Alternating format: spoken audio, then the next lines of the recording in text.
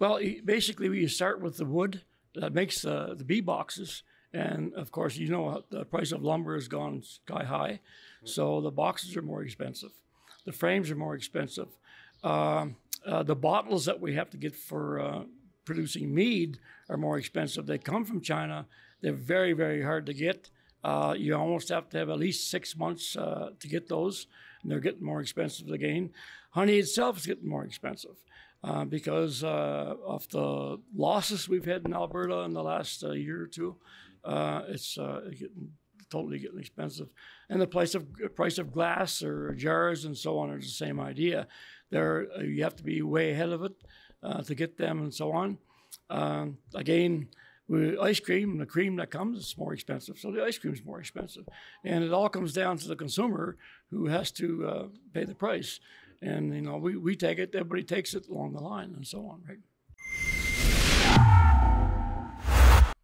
Adam Soos here for Rebel News, with more and more people concerned with both the rising costs due to inflation, as well as supply chain issues. People are looking at how they can become more independent and how they can source things locally. We've shown you with visits to Hartel Homestead and Glen Gary Bison Ranch how you can get your own meat. We also did some survivalist solution videos and even went out and did a little bit of foraging. But now we're on location here at the Chinook Honey Company to learn a little bit about beekeeping and perhaps even how to make some tasty beverages out of that honey. So as I mentioned, we're here at the Chinook Honey Company, and I'm with owner Art Andrews, who's going to do a bit of a breakdown. We're going to go through the entire process of how they go from hive to honey that you can purchase right here in their store. How are you doing? Great. Wonderful. Wonderful. Thanks so much for having us here. It's a real honor. You're very welcome to come, and anytime at all, we have guests all the time here, so it's really good, really good. Awesome. Yeah, really nice, yeah. So anyway, and today is a beautiful day, and we're going to open some hives and have a really good look at them and see how they're doing. It should be a pretty good year. Lots of moisture for nectar, so we should have lots of honey this year. So I got to ask quickly, because people at home are going to wonder, you kind of know what you're doing, so you're good without this. Myself, Mocha's here, we've got the full protective equipment on. Have you developed a bit of an immunity to the stings, or what's the story there? No, I just get stung once in a while. It doesn't bother me too much. I'm not allergic to it. And after 26 years of doing it, I still dress up. Sure, I like to cover my head. But if I get stung here and there, it's not a big deal. It's actually very good for arthritis. And we do sell bee venom stuff in the store for arthritis too. So, and you can see the bees are coming and going here now, doing their job. Yeah. So in opening a hive, we always work from the back of the hive so we don't mess up the front when they're coming and going. And you'll see on the top here we have this is a feeder.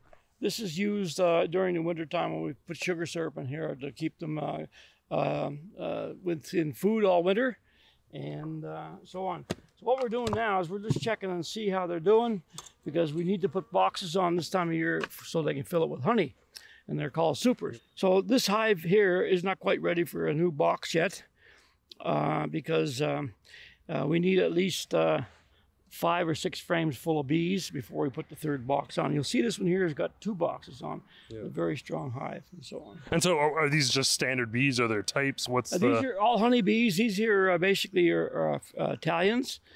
So there's different, there's Carnioleans, there's Italians, there's different kinds of strains basically, but they're all honeybees, and they all do the same job. And so how do you actually, what's the process for actually extracting honey from here? Okay, so what we're going to do, if we're going to take the honey away from the bees, we'll take this box off, and we have a blower. It's hard to do this time of year because we're not doing it, but you'll see that this is a frame.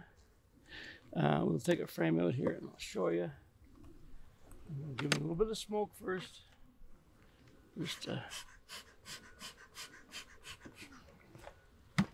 Give them something to think about.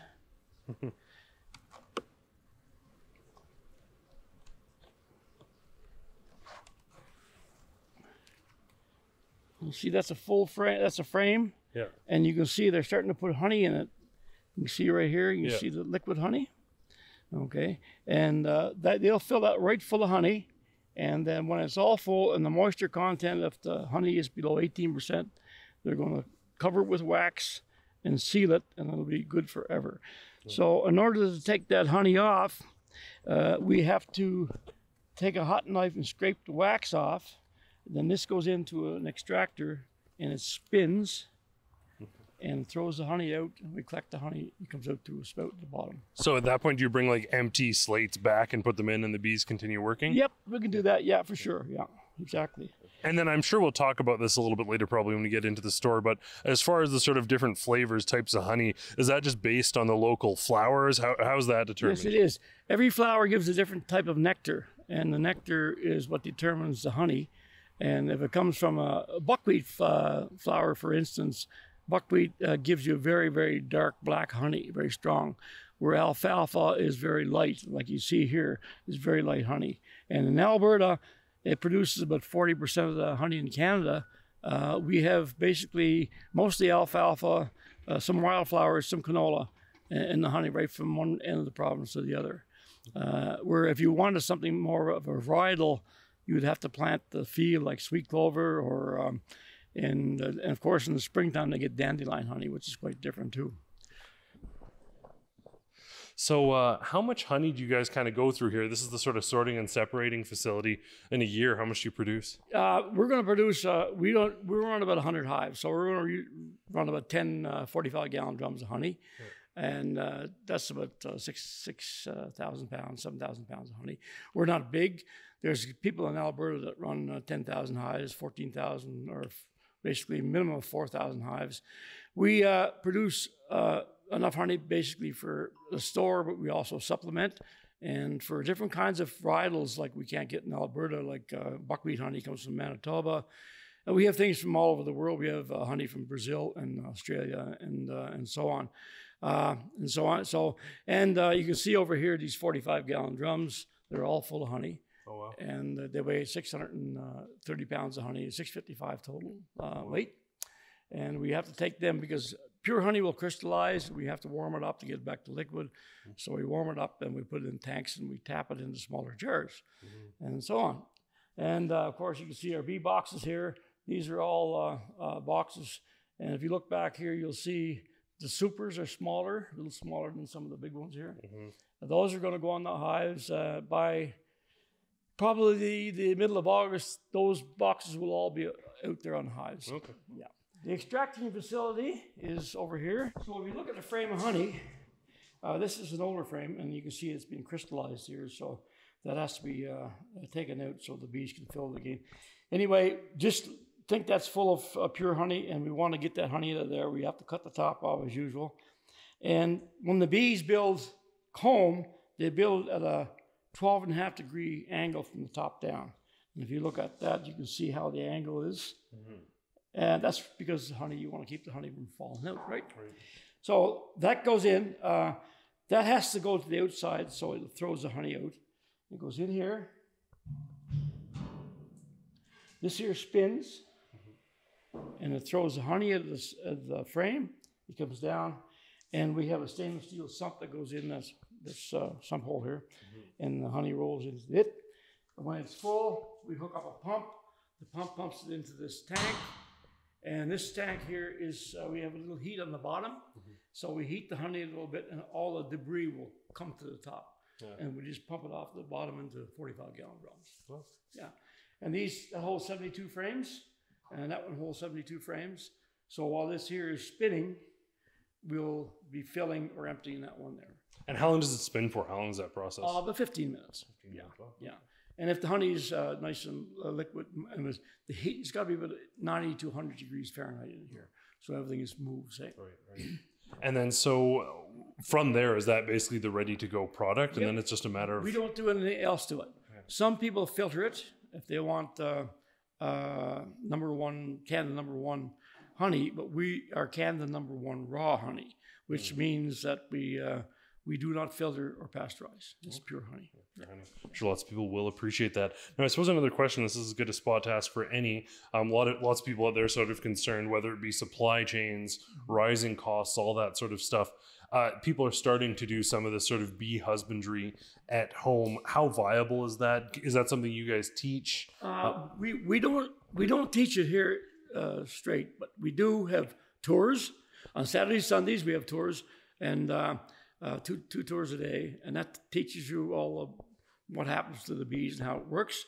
If you want to take a course, the Calgary beekeepers in Calgary, if you look those people up, they have courses and they can teach you how to be a beekeeper, also getting the equipment and also getting the bees to start your own backyard hive. And yes, you can produce enough honey in your backyard to keep your family going with 1 or 2 hives. No problem. Yeah, that's a good deal for sure. Because the way things are going, of course, everything's getting more expensive. Honey's going to get more expensive. It's going to be more expensive to buy. So if you get into your own bees, it's a great thing. And not only that, you're producing pollination. You're producing more bees for the environment, so it's all good. So we've obviously seen, everyone knows honey, incredible. We can even gather mead from this now or distill it. But just how significant, I know there's a lot of talk about dwindling bee populations, how significant bees are, how we should be significantly concerned as bee populations dwindle. How significant are they to like the food we consume, for example? Oh, well, 33% of your food is basically pollinated by honeybees alone. There are other pollinators. There are small leafcutter bees, different kinds of bees that you'll see in the garden and so on. And bumblebees do pollinate a little bit, but honeybees are the most prolific of any pollinator. So 33% of your food basically comes directly from honeybees.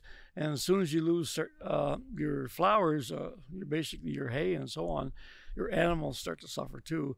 So it all snowballs. It's not a good deal. So they're very very important to our environment, to us. And the products from honey are so amazing because you can use it for food, of course. You can use it for burns and cuts and wounds. It heals really well. And you can also make honey wine, a mead, which is the oldest alcoholic drink known to man. It started in China, and it's a drink of the marriage for the Babylonians and so on. And it's fermented honey. Basically, it's honey water yeast. That's all it is. Yeah. It's not easy to make, but it's almost half of our business here now. And we started this in 2008, and it's done very well for us. So. Well, let's go over and take a look at that sort of process for the mead making. Sounds good. Awesome. So as we mentioned, you can also get that beautiful mead out of the honey as well. I guess first off, for people who maybe haven't had mead, what's it sort of akin to? What's the flavor like? Well, basically, mead is honey wine, and instead of using grapes, you're using honey. So it's honey water yeast. We can add fruit to that. We can add spices and herbs and so on to give it different flavors. We have 13 different kinds that you can taste here and so on. And we sell, most of our mead is sold here. But for anybody that's never had it, it's going to be a little sweeter than normal grape wine, although some grape wines like ice wine is pretty sweet too. The reason we do it here more traditionally like Europeans, because we need to taste the honey. If you make a mead that you don't have the taste of the honey, you really are losing something.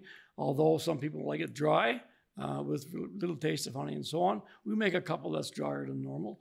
But for the most part, it's medium sweet. You're going to taste honey and so on.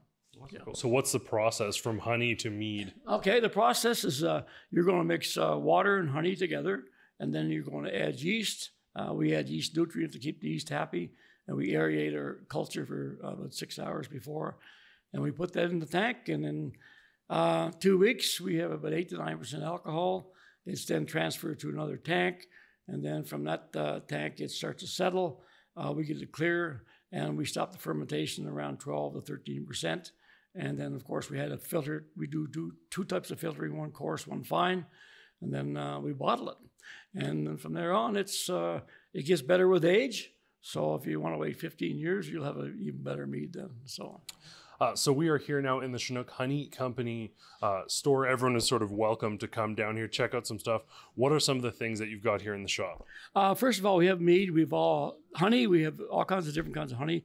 We have all kinds of different jams and jellies and what was made in our kitchen. We have honey ice cream. I think there's 7 or 8 different varieties of that. We have all the candles, the beeswax candles and the beeswax. And basically, anything you can think of that it relates to bees, we pretty well have it. So if you could just maybe comment, obviously there's a lot of sort of supply chain issues. Very often the costs are being passed on to farmers, ranchers, beekeepers like yourself. What's it like in this sort of current atmosphere financially? Well, basically we start with the wood that makes the bee boxes. And of course, you know, the price of lumber has gone sky high. So the boxes are more expensive. The frames are more expensive. The bottles that we have to get for producing mead are more expensive. They come from China. They're very, very hard to get. You almost have to have at least 6 months to get those, and they're getting more expensive again. Honey itself is getting more expensive because of the losses we've had in Alberta in the last year or two. It's totally getting expensive, and the price of glass or jars and so on is the same idea. You have to be way ahead of it to get them and so on. Again, with ice cream, the cream that comes is more expensive, so the ice cream is more expensive, and it all comes down to the consumer who has to pay the price. And, you know, we take it, everybody takes it along the line and so on. Right? Well, I do want to thank you so much for having us down today. It was a real treat to kind of get through the whole process there with you. Art Andrews here from Chinook Honey Company. Come check this place out. It's great. As always, I want to thank you all so much for tuning in. For Rebel News, I'm Adam Soos. So I absolutely love having the opportunity to chat with you, to chat with our ever-growing audience. But I'd actually love for you to have that opportunity as well. We actually have advertising opportunities available with rebelnews.com. We don't get handouts from the government. We trust on supporters, viewers, and advertisers like you. So instead of folks listening to me in this spot, they could actually be checking out your company, getting information about your business. For more information or to advertise with us, send an email to ads@rebelnews.com.